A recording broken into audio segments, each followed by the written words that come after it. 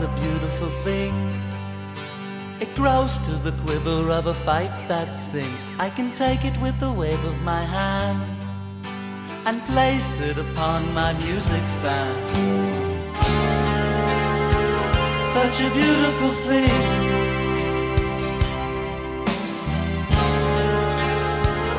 Such a beautiful thing. Okay, here we are. We're ready. First sermon of the new year. Woohoo! Okay, the title of my talk today: Another New Year is Dawning. So, A Course in Miracles does have some words and some teaching to say about the end of the year, the completion of the year, and the new year that is starting. At the end of the year, we had this. It said, our use for words is almost over now. Yet, in the final days of this one year together, you and I, we found a single purpose that we shared. So, I felt that this year as the year was finishing. I felt that I had not as much to say, and I was just sitting in the gratitude of being an A Course in Miracles student, having this profound purpose in my life, and knowing that I had done my best.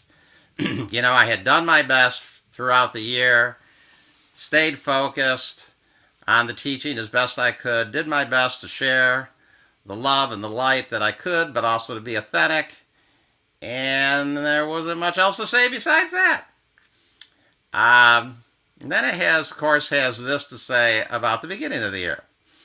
It says, so will the year begin in joy and freedom. There is much to do, and we have been long delayed. Accept the holy instant as this year is born, and take your place, so long left unfulfilled in the great awakening. Make this year different by making it all the same. So we begin the year. We're to focus on joy. We just got through the holiday season, so hopefully we still have a little joy around. And freedom. Freedom is a challenging concept right now, but we're all here. We were all free to join the gathering today. So we focus on the joy and the freedom, and we focus on joy and freedom because there is a lot that Jesus, through the Course and the Holy Spirit, have for us to do in the year ahead. And as he says here, there is much to do, and we have been long delayed. So we may have done our best in the previous year, and there is a lot that we still have to do, and it's time to get on doing it because we have a place to fill in the Great Awakening. Excuse me. So I've talked about the Great Awakening a lot. The Great Awakening was this, it's a known movement that was around in the 1700s and 1800s, and it was a spiritual revivalist movement where spirituality was put back into the hands of the people, taken necessarily out of the hands of the clergy and given to the everyday person. And A Course in Miracles tells us that that's our job. We're still part of that movement, that Great Awakening movement. We awaken. We don't put transformation, spiritual transformation, into the hands of the priesthood or the elite. We embrace it as something that we all have access to. And certainly, what else does A Course in Miracles teach? We all have access to the miracles, to the transformations, to the healings. And that Great Awakening is what we are here to live, to demonstrate, to share, and to promote. And we have a lot of it to do here in the new year. Now, this whole old year, previous year, new year, it's all really arbitrary. In essence, it's all just the eternal now moment, and, one now moment is essentially just the same as any other now moment. Course says time is a trick, a sleight of hand, a vast illusion in which figures come and go as if by magic. I always like that particular quote about time because it's in lesson number 158, which is my birthday lesson. So time is indeed a trick. This idea of a previous year in a new year is really not real. It's just some magic trick we play on ourselves. And Course in Miracles also says, we've given everything we see all the meaning that it has for us. So the old year, the new year, whatever meaning we give to that is just meaning we're giving to it. There isn't any intrinsic meaning in the years themselves. So we know all that. These lofty ideas about time, there's the ones that reflect spiritual truths. We know that. But how practical are they? And A Course in Miracles tells us that it does want us to focus on the practical. It does give us the lofty ideas to think about and to orient ourselves toward. But it gives us the practical as well. And it does say this about time too. And it tells us how to relate maybe to the lofty ideas. It says, what meaning can the words convey to those who count the hours still and rise and work and go to sleep by them? So all these lofty ideas about time, they're nice, but how practical can they be for all of us who still, function in a world and have to go to bed and get up and go to work? They're nice in sentiment, but they don't have a lot of practical bearing, and it is the practical that A Course in Miracles is most concerned with. So I think it's really good to remember that, maybe good at this beginning of the year, that the Course will give us many very wonderful high ideas. But that doesn't mean that in our day-to-day dealings that we come from those ideas all the time. The truth is we have to turn everything over to the Holy Spirit. And we have to come from guidance all the time. And the only way we're going to know how to relate to the world and bring as much of heaven into the world as we can possibly do is by turning everything over to the Holy Spirit and getting the guidance from the Holy Spirit on how to handle our day-to-day living. So I was thinking about the year that we were just finishing, 2021, and last year at this time, I'm going to need some water. Here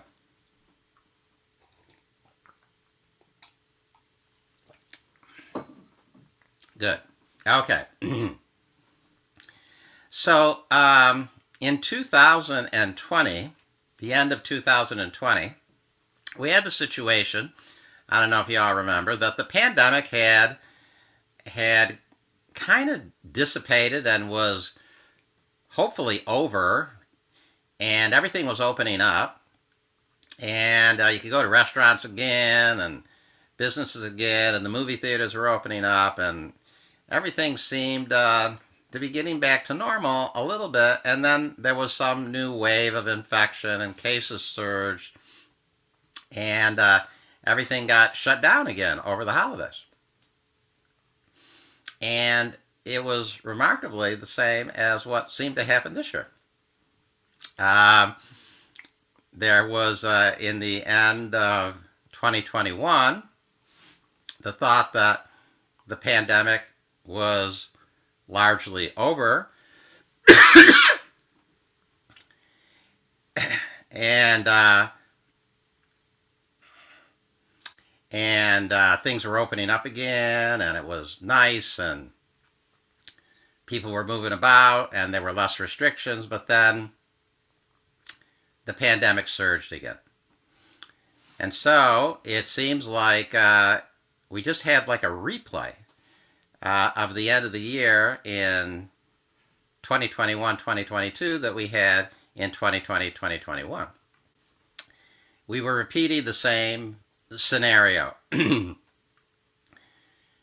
Course in Miracles says, human living has indeed been needlessly wasted in repetition compulsions.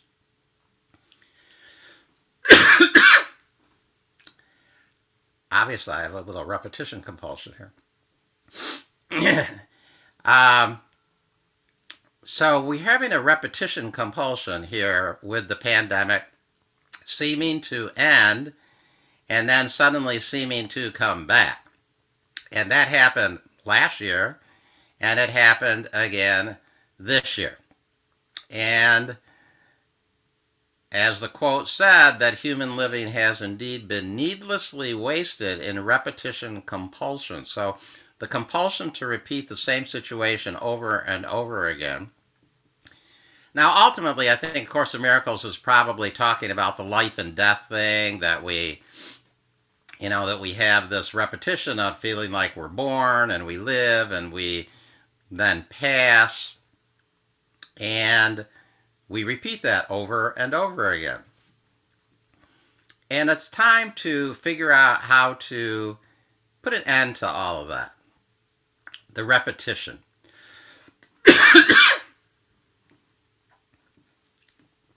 So this year, at the end of 2021, when it had seemed like things were opening up, but then this new wave of the pandemic struck, I got it.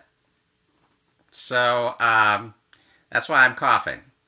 I am better, but I am still working through the last stages of not being too well. And this is probably the most I've tried to talk. And it's a little challenging. So the last few days, I have been quite ill. So I've had a fever, I had body aches, I had chills, I was nauseous, I was extremely fatigued, and it was a challenging time. My fever got up to about 102.2. That was, I think, the highest I registered it, and I felt pretty miserable. I'm really happy to say that I was better yesterday and that I'm better today. So I'm definitely on the mend, so that's a really good thing. And A Course in Miracles tells us, it's something that I, have repeated often. It says, do not despair then because of limitations. It is your function to escape from them, but not to be without them. If you would be heard by those who suffer, you must speak their language. If you would be saviors, you must understand what needs to be escaped. So, we don't despair when these things happen, and we don't have to be embarrassed by it. So, I had thoughts as we were coming up to this talk that I was scheduled to give, to see if somebody else could give the talk because I wasn't feeling well. And I asked for guidance, which is what one always does, and the guidance I got was, no, you give the talk. There's nothing to be embarrassed about. It's just honest. It's just what's going on.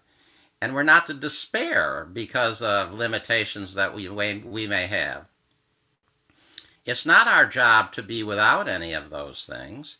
It's our job to overcome those things. And it's actually by demonstrating our approach to it and our overcoming of it that we can maybe put forth a great teaching. That would be a great teaching to just present myself in whatever state I am in.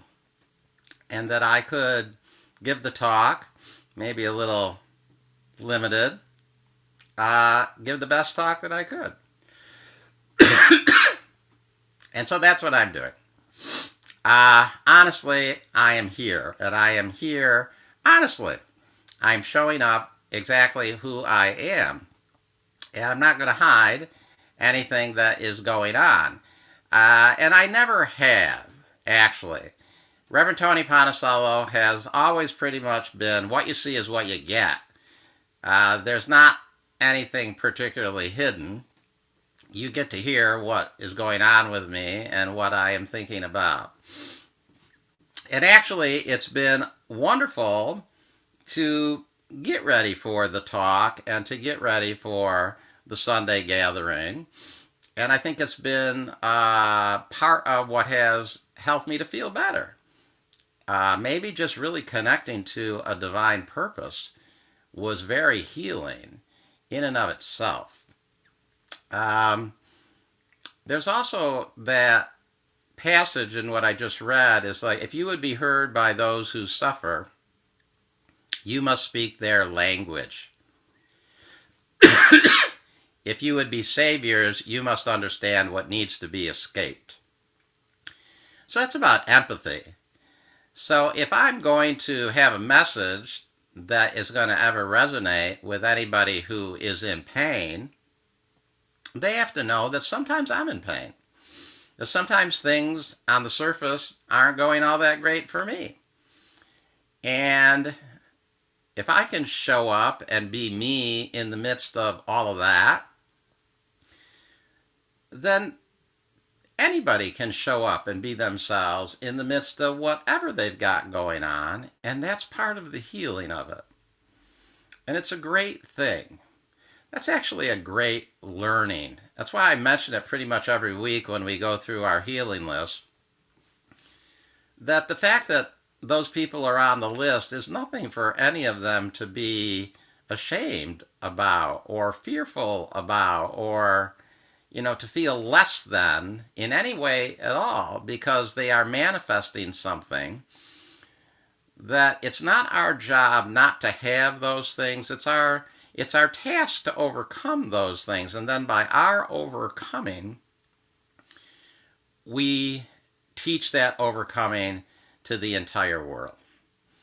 And maybe that's the greatest message here on the new year, this arbitrary moment in time that isn't really significant in any kind of real way, but we make significant. Maybe 2022, at least for me, will be a year where once again I affirm that I'm just going to show up and present as me to the best of my ability. And I'll allow other people to show up and present as themselves to the best of their ability. And if they can show up and be unembarrassed, and I can show up and be unembarrassed, and then we're all healing together. And wouldn't 2022 be a great year if we just all heal together that way? Just showing up as who we are, with whatever little blemishes we may have, and knowing that it's all okay, that it's all just part of the divine plan. So it gives us empathy. On a practical level, when I asked for guidance of the Holy Spirit about, some shift in perception about not feeling well, as many of you know, I'm not a person who got vaccinated, so I'm achieving natural immunity. As I get over whatever it is I'm getting over, I will have natural immunity. And natural immunity is probably better than any immunity that you get from a vaccine. So, in some ways, this can be a great thing. And I am getting over it. And, a couple days ago, I had a fever of 102. And this morning my temperature was just 99 something. So, it's much lower, and things are really getting better. So I also feel like I'm strengthening my natural immune system. And that's a good thing. And I trust and I have faith that these things happen, and they're happening for a reason. So they're happening to increase my empathy, and they're happening to increase my immunity, and that's all great. Course in Miracles has this about sickness. It says sickness is a way of demonstrating that you can be hurt. It is a witness to your frailty, your vulnerability, and your extreme need to depend on external guidance. The ego uses this as its best argument for your need for its guidance. It, the ego, dictates endless prescriptions for avoiding catastrophic outcomes. So, I have noticed the tendency, especially when I tell other people that I'm not feeling well and that I'm sick, is everybody wants me to do this, that, or the other thing. And that's okay, that's fine. I know they're sharing the best of their love and support. But a lot of it is all based on, of yourself, you don't know what to do, and you have to go to the experts.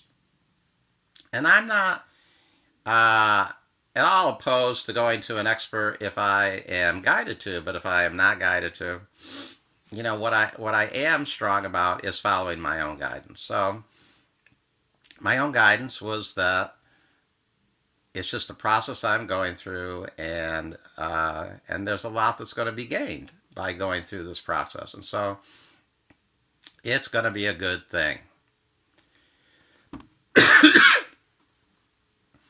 So another new year is dawning, and I'm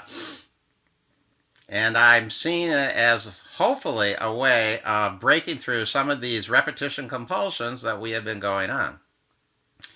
And we've had quite a few of these repetition compulsions going on about the pandemic and the coronavirus and whatever new variant it is.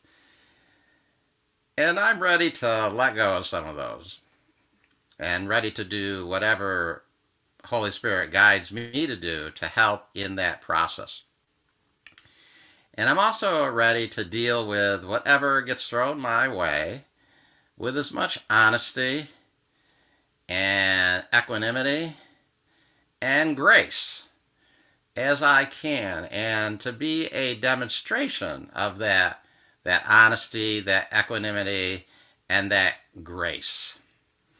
So I ask you all to think of the talk today and think of Reverend Tony just being honestly himself, who he is, what's going on with him, and that he's handling being ill gracefully. And hopefully that will inspire you to be graceful when you're going through challenges in your own life. So thank you. That's my talk for today.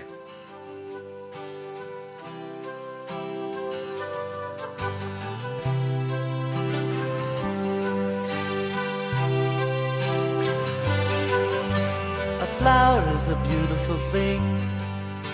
It grows to the quiver of a fife that sings. I can take it with the wave of my hand and place it upon my music stand. Such a beautiful thing.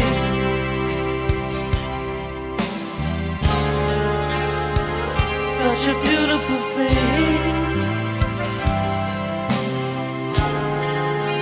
The world is a marvelous show.